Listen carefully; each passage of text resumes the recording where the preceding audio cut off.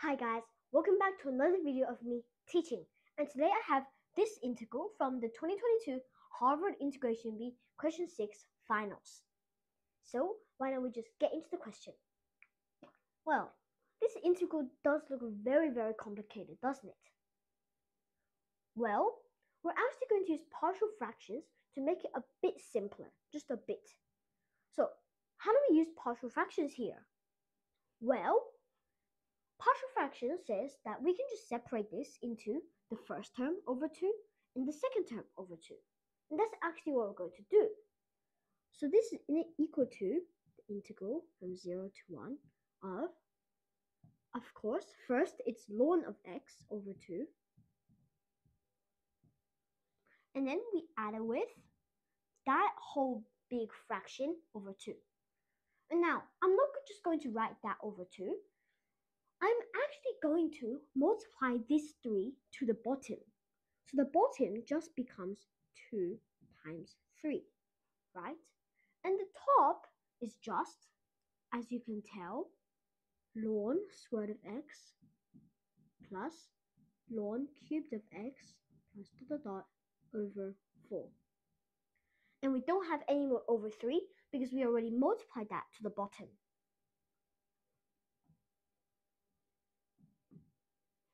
Now, we're going to do the same thing. So ignore this term, and we can partial fractions this. Ln squared of x over this plus this over this. And when we do this big fraction over this, we're going to multiply the 4 to the bottom. Just the exact same thing we just did. So this is still equal to integral from 0 to 1. Don't forget this, ln of x over 2. And then we add it with the first term over the denominator.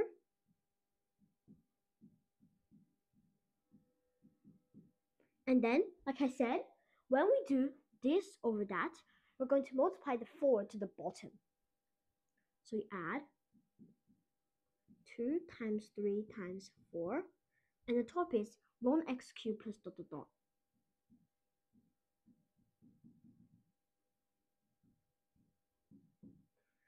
Now, we have a couple things to notice. First of all, we see that if we keep repeating and repeating this process, it will just become a sum or a series. Second of all, we see that the denominators are all factorials of a certain number. For example, 2 is the factorial of 2, 2 times 3 is 3 factorial, 2 times 3 times 4 is 4 factorial. So then, this reminds us of the Maclaurin expansion of e to the power of x. So I'm just going to write that for you guys. E to the power of x is equal to the sum, as n goes from 0 to infinity, of 1 over n factorial times x to the power of n. And this, once we expand this, will be 1 plus x squared over 2 factorial plus x cubed over 3 factorial, and we add ... Now, can we see that this looks very similar to this? But there's one major problem still. This is x and that's a ln of x. But that's actually a very easy fix. We can just replace this x with ln of x. So we get e to the power of ln of x is equal to, just replace all of the x's here with ln of x. So it becomes 1 plus ln of x plus ln squared of x over 2 factorial. And then plus ln cubed of x over 3 factorial, and so on. Now, let's see, is this the same? Well, not yet. Because as we see, from the 3 factorial term, or we can do it from the 2 factorial term, this is ln squared of x, but this is just ln of x. So how do we fix that? Well, that's actually a pretty easy fix. We can just divide both sides from this by ln of x. So I'll write it over here. So we know that e to the power of ln x over ln x will actually be this divided by ln x plus this divided by ln x, and so on, so on. So it will be 1 over ln of x plus 1, because ln x and ln x cancel. Then this whole thing will actually just be the integrand. So we still add ln squared of x over 2 factorial. Wait, since we divided the x, we have to minus the minus 1 to all of the powers of ln of x. And then we add ln squared of x, 3 factorial, and so on. And now, as we can see, this is the same as this. So then, what do we do?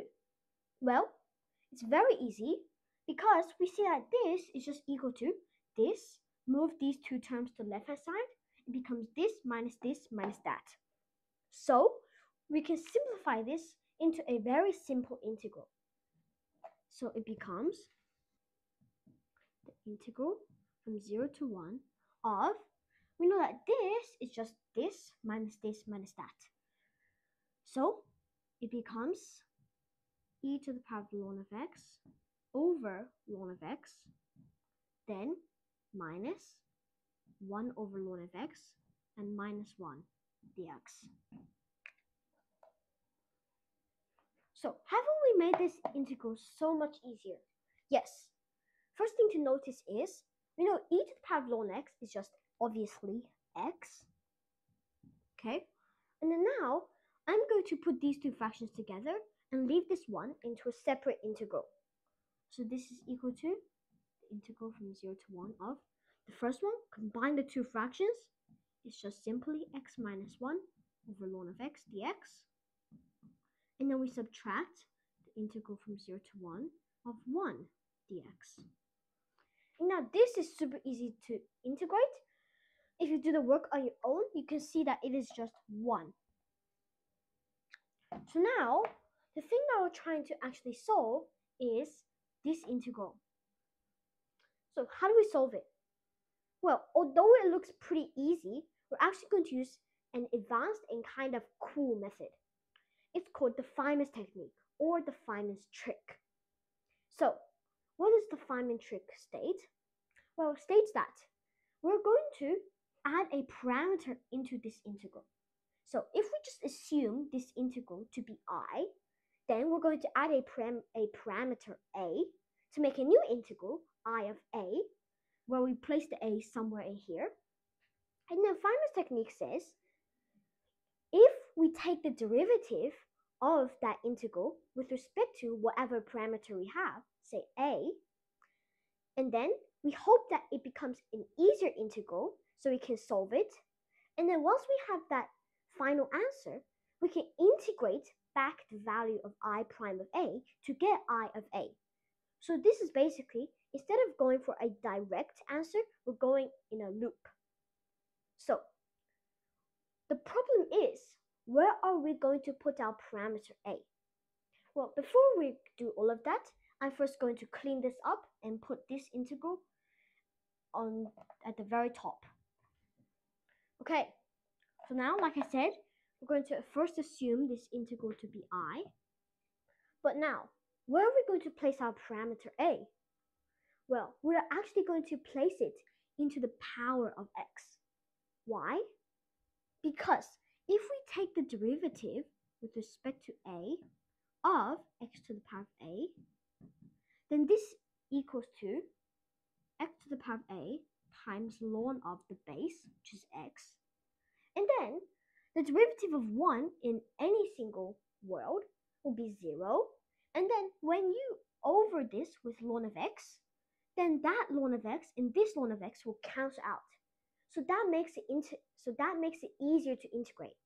So that's why we're thinking to place the a to the power of x.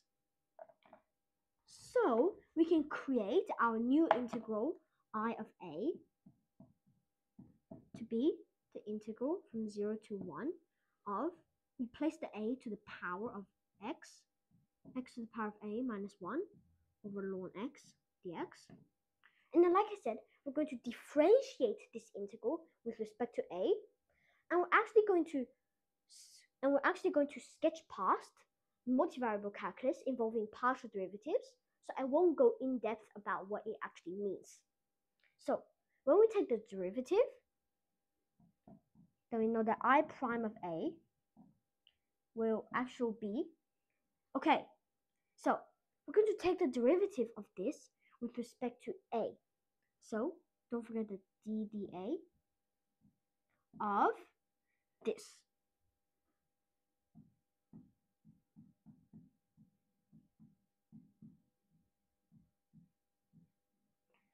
Oh, there's an A here. Don't forget, we have placed our parameter over here.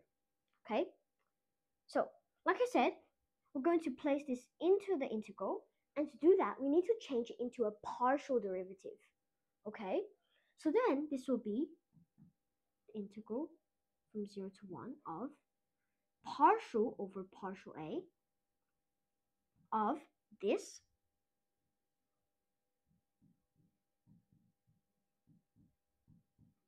dx. Okay? So now, what do? Well, of course, we can just take the derivative of this with respect to A, right? So this is equal to the integral from 0 to 1 of, like I said, if we take the derivative of this, we have x to the power of A times ln of x, blah, blah, blah. And then one thing to note is that every single x here is a constant because we are in the A realm. So we can just ignore that ln of x just for now, but we have to don't forget to put it back in. So again, we take the derivative of x to the power of A with respect to A. So we have x to the power of A times ln of x. The derivative of 1 is, of course, 0. And don't forget to over ln of x. Don't forget dx. So now, all the derivatives have been gone with respect to A. And now we're going to try and integrate this with respect to x. So, like I said, this and this cancel out. Very nice. So this is just the integral from 0 to 1 of x to the power of A dx. Okay. Now, this is a very easy integral. We can just use the reverse power rule. So it is 1 over A plus 1 times x to the A plus 1, going from 0 to 1. Now, this was with respect to x. So these bounds have to be plugged in into x, not A. So don't get confused about this with respect to something. It's just 1 over A plus 1. So now we have figured out I prime of A to be this. And now we're going to integrate it back to get a new I of A. So I'm going to rewrite I prime of A.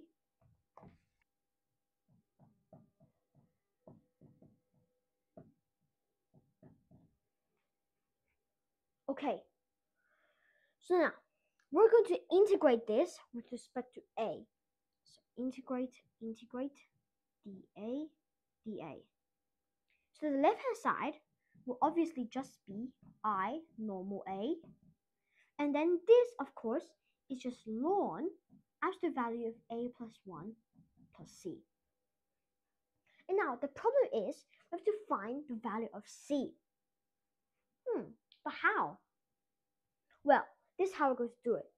In the Feynman's technique, when we have an equation like this, we first think to ourselves, what is an easy value of A for which we could plug in into I of A and solve this integral easily? Well, the first number you think of is 0. So why don't we test it out? The numerator becomes 1 minus 1, which is 0. So the whole thing becomes 0. So the integral becomes 0. So isn't that very simple? So if we let A to be 0, which is our very easy parameter term, then we see I of 0 will be equal to I of 0, like I just said, will be 0, is equal to ln of 0 plus 1, which is ln of 1, which is 0, and plus C. So what does this mean? This means that C is equal to 0, right? So then we actually don't need the C, because we already know that C is equal to 0. And now, the very last step is, we see what value of A will make it the same as our wanted integral. Well, of course, a is equal to 1 will make it the same as I. So all we have to do is plug in a is equal to 1, and we have figured out I, our original integral. Well, actually not. So I of 1 is ln of 1 plus 1, which is ln of 2. So this is equal to ln of 2. We're not done yet. I said, I will leave out the minus 1 as long as you guys don't forget it. So we still have the minus 1 to figure out this integral. So I'm going to create a very big arrow to know that this integral is equal to ln of 2 minus 1. Bam! So this is the final answer of this super complicated looking integral from the Harvard Integration Bee. So thank you guys so much for watching, and I hope you enjoyed my video, and if you want more videos like this, please consider liking and subscribing.